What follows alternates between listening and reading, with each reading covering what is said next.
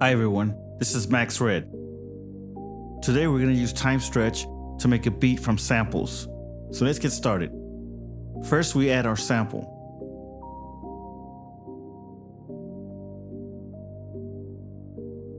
Here we have one by DJ Swivel. It's a guitar melody.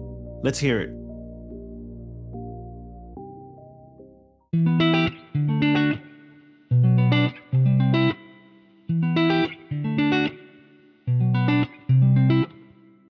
To get started, we'll need to set our locators. I'm gonna set it for 4 bars.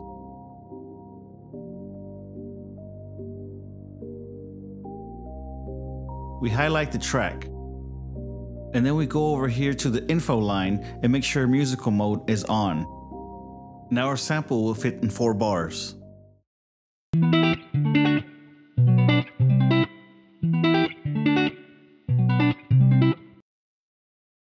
That's a bit too fast. Our sample's at 110 BPM, but our project is at 145 BPM. So then we have to use our time stretch tool and make 8 bars out of our sample. Let's see how that sounds.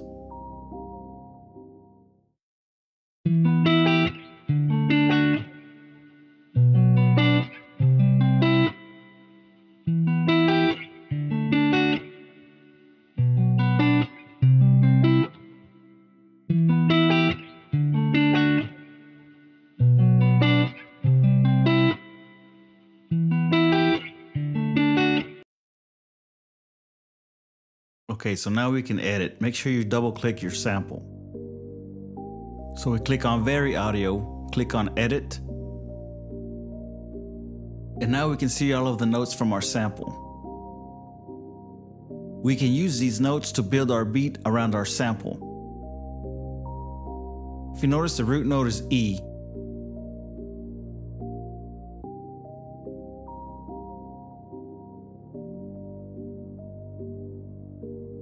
Here I have added drums and an 808. I used the notes from our sample to build the beat. You can copy the notes, fill them in by eye, or you can use the extract MIDI function.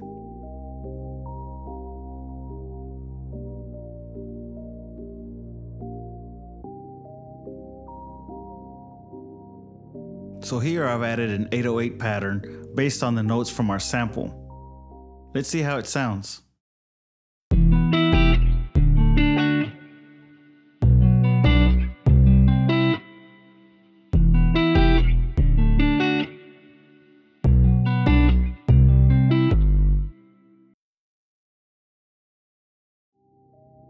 Here I added a drum pattern on top of our sample.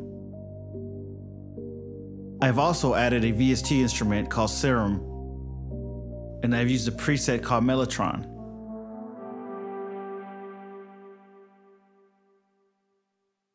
Now we have a 16-bar beat. Let's take a listen.